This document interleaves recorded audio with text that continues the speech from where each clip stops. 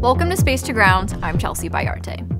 Earlier this month, a SpaceX Dragon cargo spacecraft delivered scientific experiments and new rollout solar arrays to the International Space Station. And this week, it completed its mission with a splashdown back on Earth. It was the 28th cargo resupply mission for SpaceX.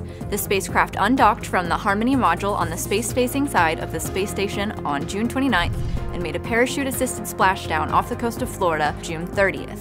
But it didn't return to our planet empty-handed. A number of experiments and samples were on board, returning back to Earth after collecting data in microgravity. Speaking of making a splash, this week NASA astronauts released a wave of mini satellites into orbit.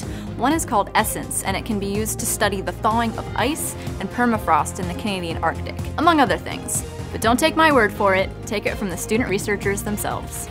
So the ESSENCE CubeSat mission's purpose is to monitor climate change by using the wide-angle camera, which we have on board, to monitor the thawing of the permafrost in the northern Arctic and Canadian region. There's also a proton detector on board, which is going to detect solar energetic events happening in the lower Earth orbit.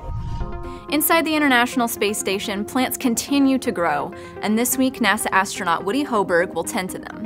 The experiment is called Plant Habitat 3, and it's studying the second generation of plants using seeds previously produced on orbit and returned to Earth. When exposed to the stress of spaceflight, plants may undergo genetic changes from one generation to the next. Results from this study could provide insight into how to grow generations of crops to provide food to astronauts on future space missions. This experiment is a follow-on to the Plant Habitat 2 experiment that studied how different types of soils and light affected the growth of radish plants. And yes, the astronauts got to eat the radishes and report on the taste when they were done.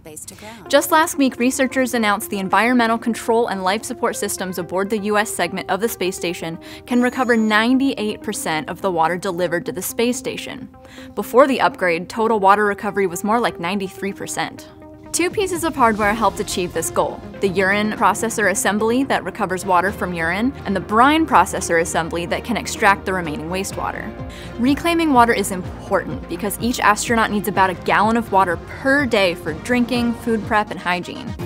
As the astronauts say, yesterday's coffee becomes tomorrow's coffee.